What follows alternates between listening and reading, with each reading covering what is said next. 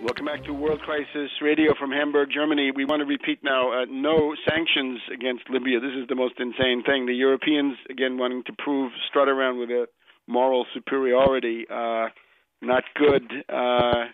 No sanctions. This just creates more terrible human situations. So the European Union should not do that. That will simply increase the flow of refugees. There are probably enough people who have business in Libya and Europe that they won't do it. Now, here we have in Handelsblatt an interesting article by this is a person who is a German journalist of Lebanese origin, Abdel Mottaleb El Husseini. And his view, the Saudi Arabian monarchy are headed towards collapse. They are headed towards collapse. If the monarchy of Saudi Arabia, who have been against reforms for quite a while, do not bring in a complete makeover of their political profile, there will be a rebellion, a revolt in this oil kingdom. The king of Saudi Arabia is attempting to save his power with various concessions. Now, we don't need to go through the details of the scenario, but that's Saudi Arabia coming soon. And why not? They have been rebelling, right? We saw Bandar attempting to play the Russian card. We saw this clash now between King Abdullah and Obama over the Egyptian question. The obvious thing for the Saudi Arabian monarchy is if they stay in power, they got to play the Russian card, the Chinese card, the Turkish card as much as they can, try to get the U.S. out and the British out, and therefore they're going to be hit too. And then this begins to become a crisis of world civilization. Again, Saudi Arabia will hit China and Japan and Europe much harder than it will hit the U.S. So you can see the way it's all going. It's a general assault on the nation state.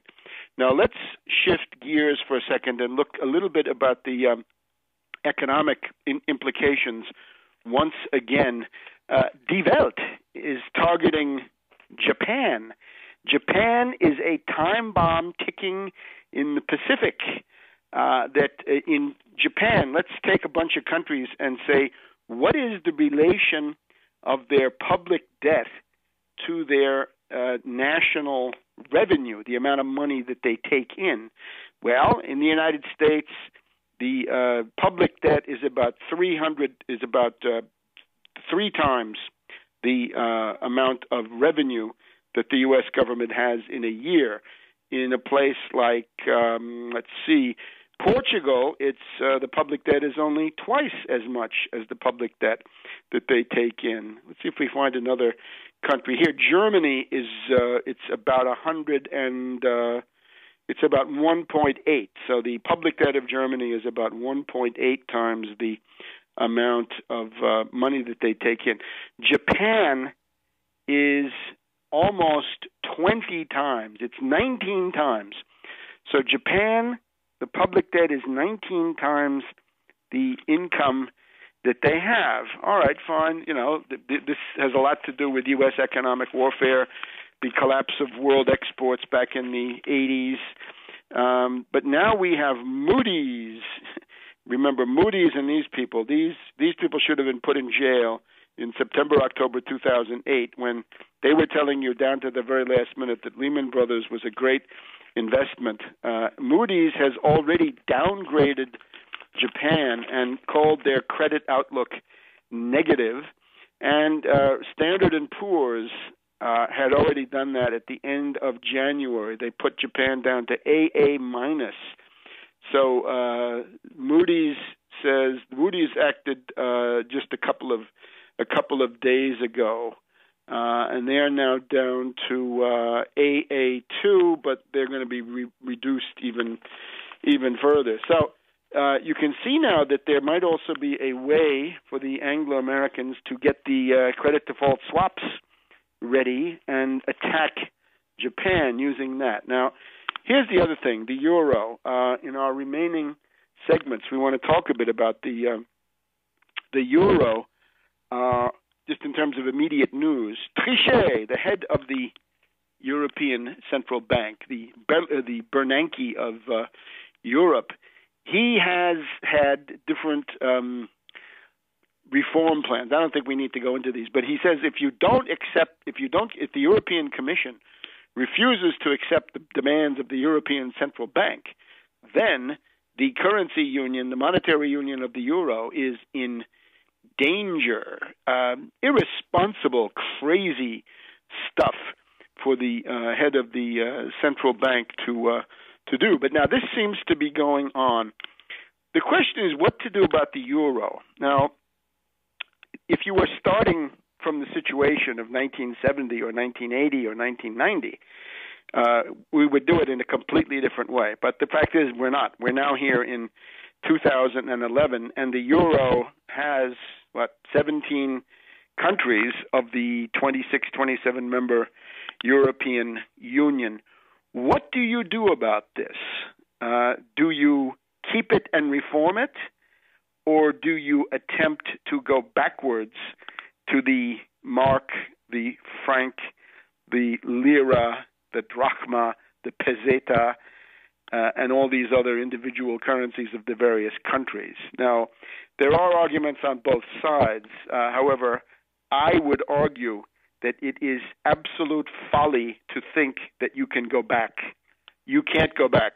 Thomas Wolfe rightly called that novel, You Can't Go Home Again. You can't go home again, above all, to the D-Mark, because that's the one where the nostalgia is the greatest. And it's very easy. It's an easy opportunist political racket to say, I don't like the euro. This was bad deal. Let's go back to the German mark. The answer is you can't. Even if you could, you would still be sitting in a world economic depression. And the German economy, as I'll try to show in a minute, the German economy is in not great situation. But let's look at why you can't go back. We've had for a while people who are sort of on the edges of the edges of the mainstream, I guess we'd say. We have a guy called Professor Hanko, and we have a guy called Streitschneider, I think. We have a number of people who have been preaching the idea that it's time to get rid of the euro. Well, it turns out now that we have a group of mainstream guys. We have a group of European economists, including Hans-Werner Sinn, S-I-N-N. Now, he's the president of IFO.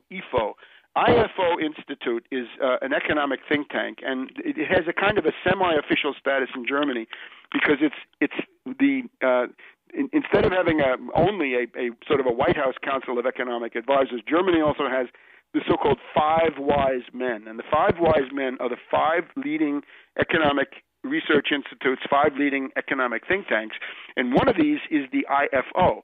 So here we have the president of IFO, Sinn, S-I-N-N, Sinn, and his original proposal is he says it's not possible for Greece to avoid default if it stays in the euro. Now, again, default, I don't think default is the worst thing. We want to save civilization. Forget the default.